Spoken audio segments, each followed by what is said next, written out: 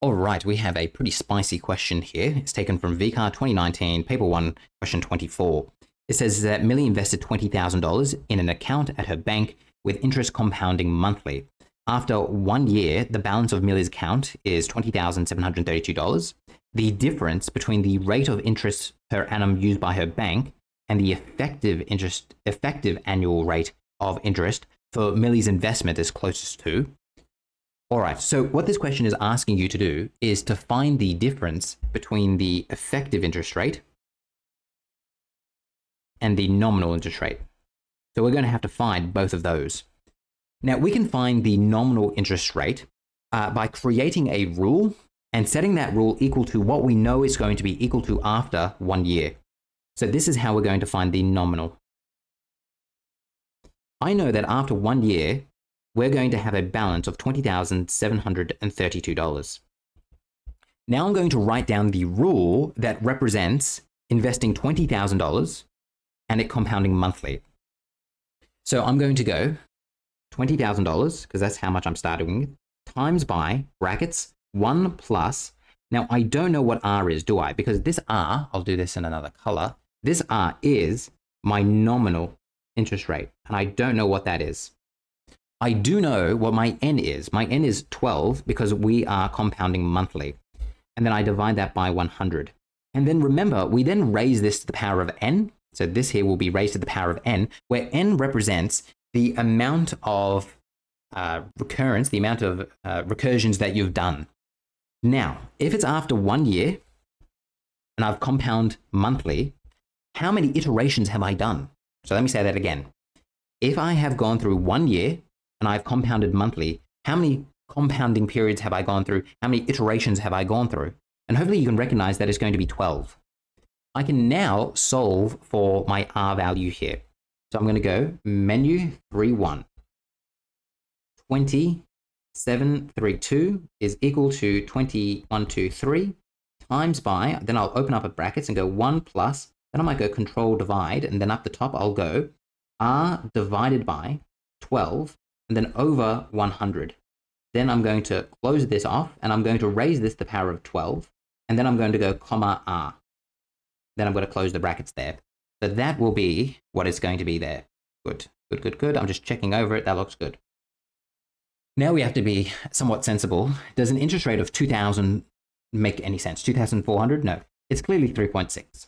So it's going to be 3.600% per annum.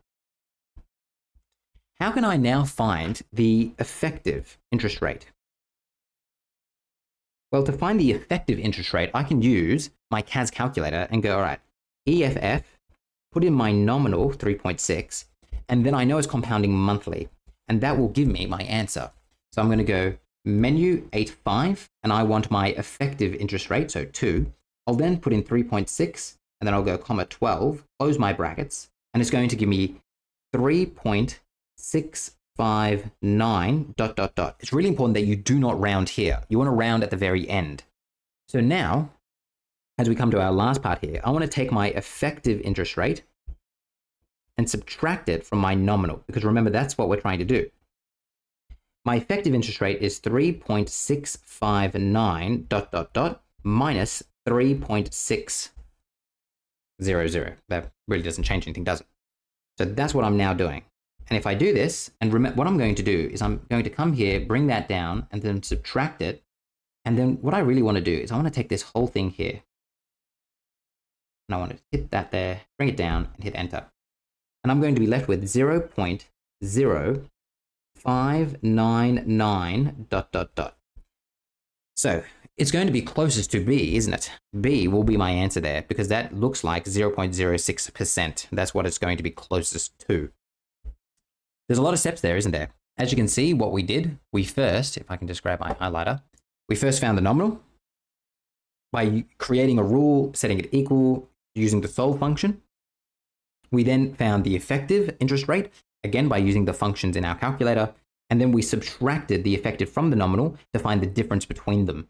And that enabled us to get our answer, which was close to 0.6. Lots of little steps there.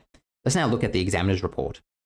You can see that 51% of the state were able to answer this question correctly. So you know, not the greatest, but it's not terribly. Let's now read what they've written here. Now, it says this question could have been solved by first determining the interest rate of investment using the following entries. What they are giving you here, all of this is the finance solver.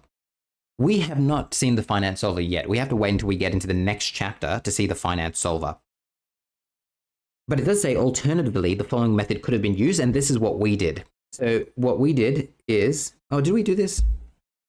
We kind of did it a different way, didn't we? We did it a different way. I like my way better. Don't worry about that. This is another way of doing it. You can read through this to see another way. This video is getting a bit too long for my liking anyway. But if you do want to see this other way, what I have done is I have put in a link to this person here who goes through another way of answering this. And you might like to watch that. I think she gives that explanation. Can't remember. Either way, she has a really good YouTube channel and she talks about this kind of stuff. All right. Is that it? I'll see you in the next part.